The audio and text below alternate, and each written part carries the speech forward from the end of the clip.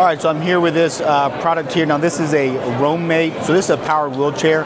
Now the reason I actually have interest in it is because my mother did suffer from a stroke about 12 years ago, and we use a powered wheelchair from time to time to get her around when it's too far for her to walk. Now, the key thing with them is they like to travel, so having something that is able to pack up, can go in airplane, is airplane approved, to go in the airplane closet on board, which if you know anything, that is a big difference than underneath in the cargo hold area.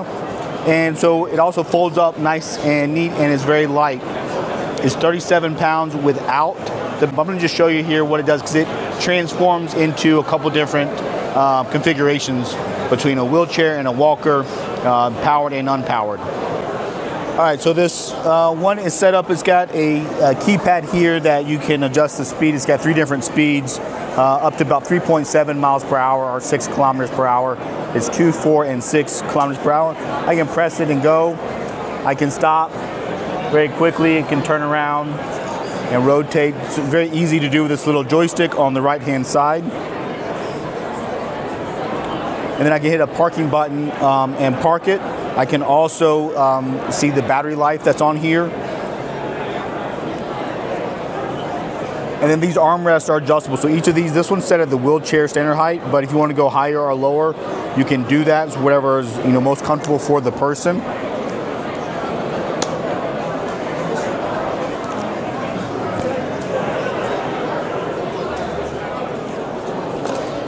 And then when you stop pressing it, it automatically locks itself so it's braked, so it doesn't roll away, which is a nice feature. You can also press a button on the keypad here and put it into a park mode as well, which disables the joystick.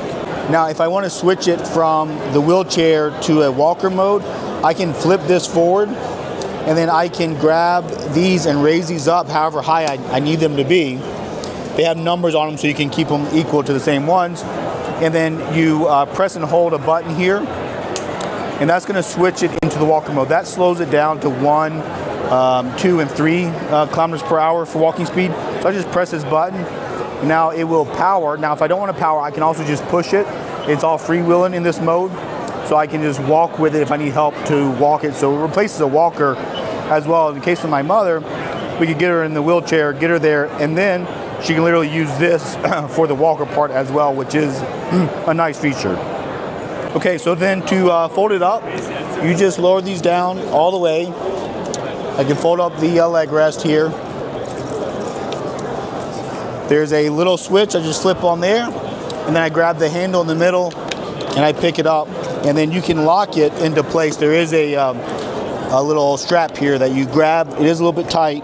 You pull that, it's elastic, and then that's what holds it together. So now this unit with the battery, like I said, it's a little over 40 pounds, but this can fit in a closet or throw it in the back of the car very easily. All right, so to unfold it, I just grab this hook, undo it, I can slide it out, and you want to press down on it to collapse it and pick it up. And then I might want to adjust these armrests up 1 notch. I can press the power button on the battery. I can then flip these down. This is my probably only complaint about it, is these are kind of far out there. They're wide. They do make an accessory to have a kind of cloth between them. I think that makes a lot more sense. But otherwise, I press the power button, and now I am good to go. Once it powers up, there we go. I can now drive around.